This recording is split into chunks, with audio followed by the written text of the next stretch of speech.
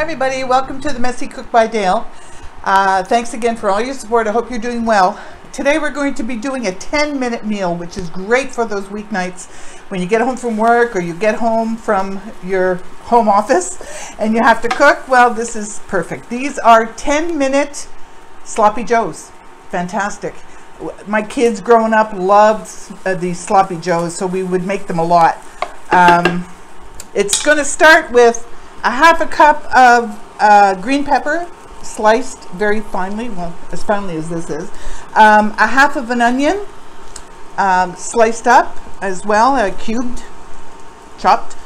And you get those until you put them in the pan with a little bit of olive oil and you just let them do their thing, get a little soft. Next thing we're going to do is add 2 cloves of garlic to that.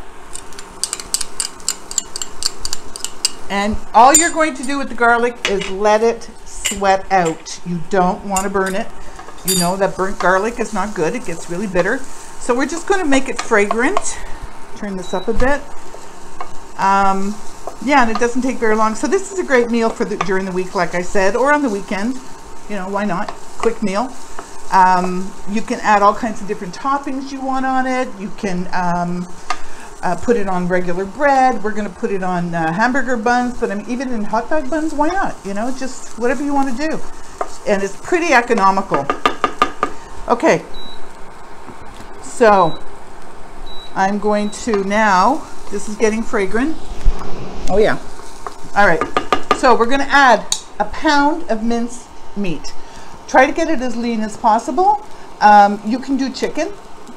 For sure, or turkey, ground turkey. So we're just going to put that in there and let it cook up until it does not, it's not pink anymore. That's ground beef, right? That's ground beef, yep. Okay. So I've got this little contraption, which is a minced meat chopper-upper. And it just helps to make it into smaller pieces. So it mixes up really well. So we're going to do this until the meat turns brown. Now, I was asked yesterday, I think this is pretty interesting. I was asked yesterday about our, what do you call it? When we're filming, if we do any editing. And I said, no, we don't. The only type of editing we do for our videos is we wait till the food is made. We go away, come back, and that's about it. And they were shocked. And I said, no, we don't edit. What you see is what you get. In fact, we don't even have rehearsals. We get all our ingredients together and we hit the play button or the record button. So what you see is what you get. This is raw material. Raw footage. Okay, so here we go. It's getting there. Let me turn this up a bit. Doesn't take very long, like you can see. It's goes pretty quickly. Whoops, making a mess. It's almost there. Do some more of this. I found this. I saw this actually online. Where did I see this? Oh, Anna Olsen, I think, was using this. Or it might have been Christine Cushing. Anyway, some chef online, and I thought, oh, that's really nifty. And I went on Amazon and I picked one up. So I use it.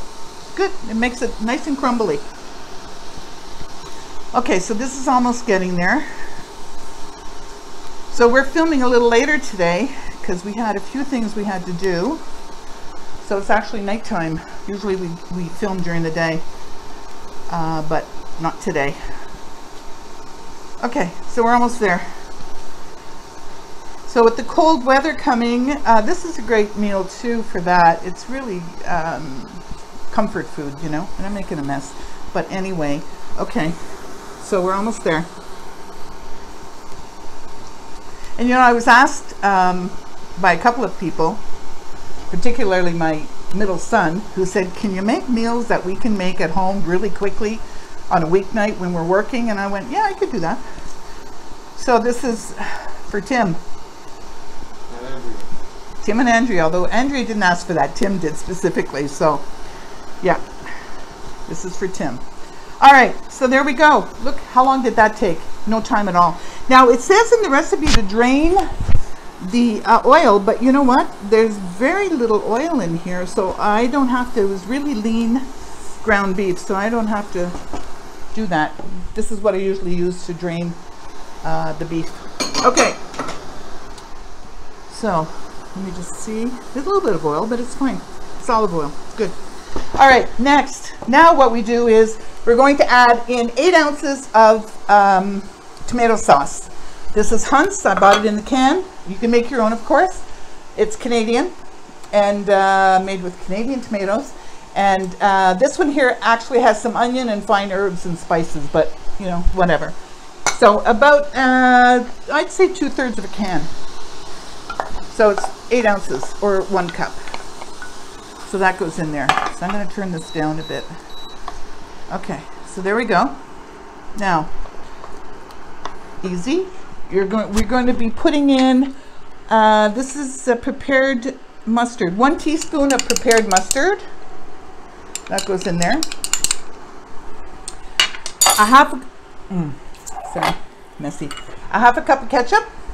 Again, I use Primo, which is all Canadian. I try to do that as much as I can. You can't always, and that's fine, but I try. Okay, there's the ketchup. Oh, it looks terrific. Okay, next is brown sugar. And brown sugar, we're going to be putting in 2 to 4 tablespoons.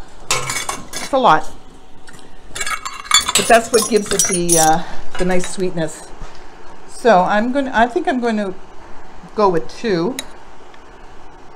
Well, maybe 3 tablespoons, I hope. Yeah, 3 tablespoons. There, brown sugar.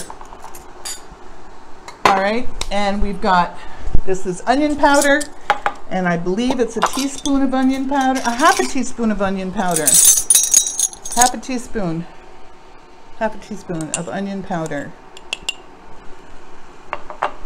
and a half a teaspoon of garlic powder.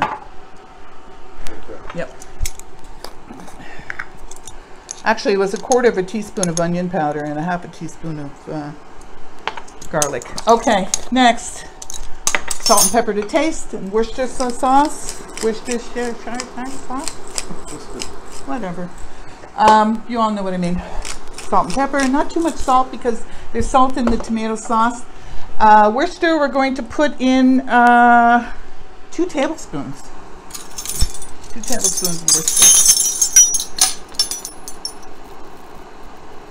1, 2. There we go. And oh, that looks sloppy. Oh, it's going to be sloppy. It's going to be sloppy, all right. I'm going to increase it a bit to reduce it a little bit. Look at that. I mean, you can't get anything easier than this, you know. And you can adjust the salt. You can adjust the amount of sugar you put in it.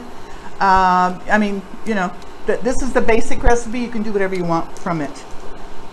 Okay, let's just get this done. Okay, let me just try to clean up a bit so I can make a nice presentation for you. Let me get these over here. Oh my gosh. Paper towels. It's all over the floor too. But anyway, it is what it is, right? Okay, cool. There we have it. Nice and thick. It's reducing.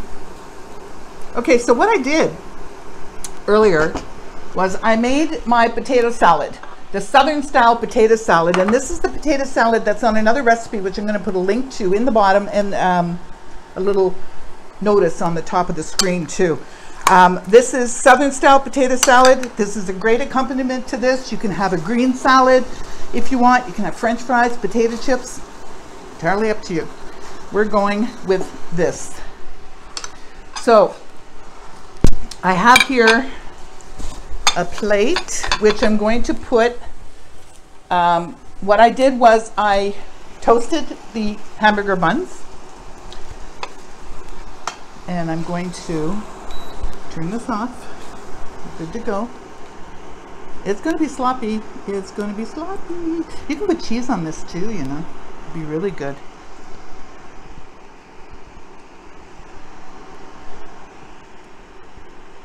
I'm just going to have it plain like this. Like that, with a bit of potato salad on the side. Yummy. Okay, let's give it a try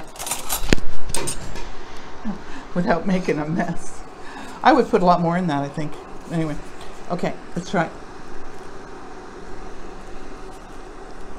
Oh, it's really good. Definitely 3 tablespoons of sugar, not 4, unless you like it real sweet. But this is really good.